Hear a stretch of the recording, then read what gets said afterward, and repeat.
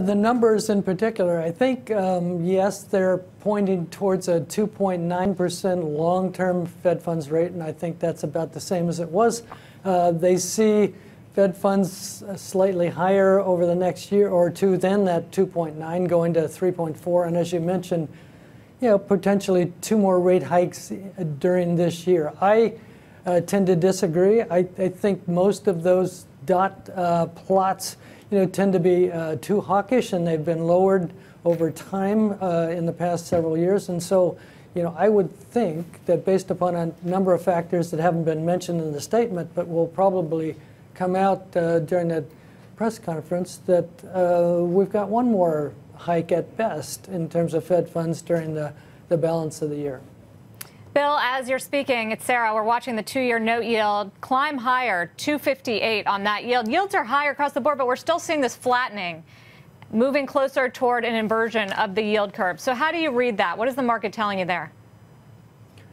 Well, the flattening, as we know, and history tells us, a flat yield curve usually precedes a recession. It doesn't always cause a recession, but it's a good indicator. And Sarah, the yield curve 6 months forward, and I know this gets a little complicated, but the yield curve 6 months forward is basically flat already. So it basically means that the market thinks that, in late December, perhaps, that we'll have a flat yield curve. And what does that do to the economy? Well, it basically narrows bank margins. It begins to restrict in terms of housing on those variable rate housing mortgages, et cetera, et cetera. And so, if the curve truly does flatten, and it's doing a little bit of that today, it's a negative for economic growth going forward, and it's a inflation reducer or container, which is basically why the Fed flattens the curve in the first place.